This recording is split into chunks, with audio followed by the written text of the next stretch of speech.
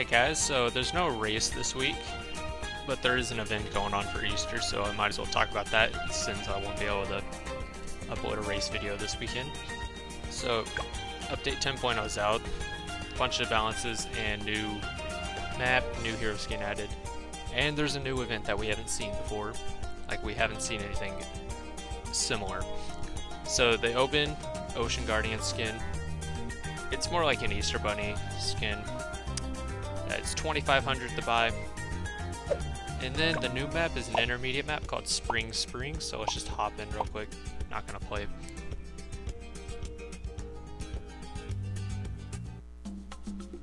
So this is the new map. Got water and land, which is nice. And it's pretty easy, it's just got two paths.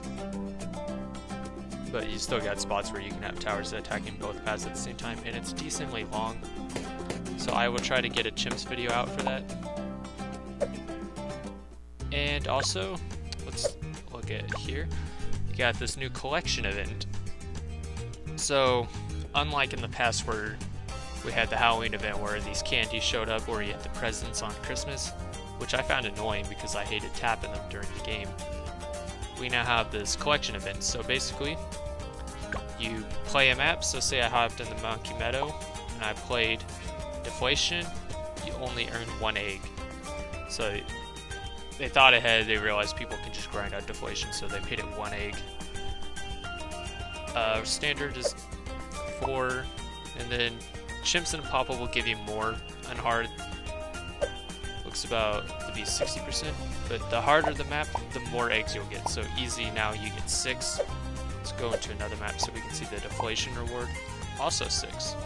Interesting. Go over to advanced. Deflation's 8. Alright. So it looks like Deflation only gives you 1 on easy maps.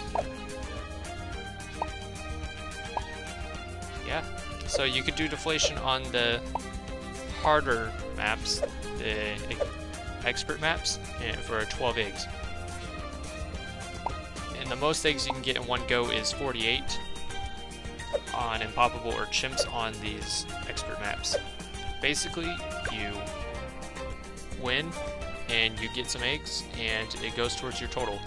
So there's 5 tiers right now. I have no idea what any of the tiers give you, but I will make videos of me opening all 5 of them just so you guys can see if they're even worth the grinding for, because you need 700 to get the 4th one. It doesn't even say how much you need for the 5th one.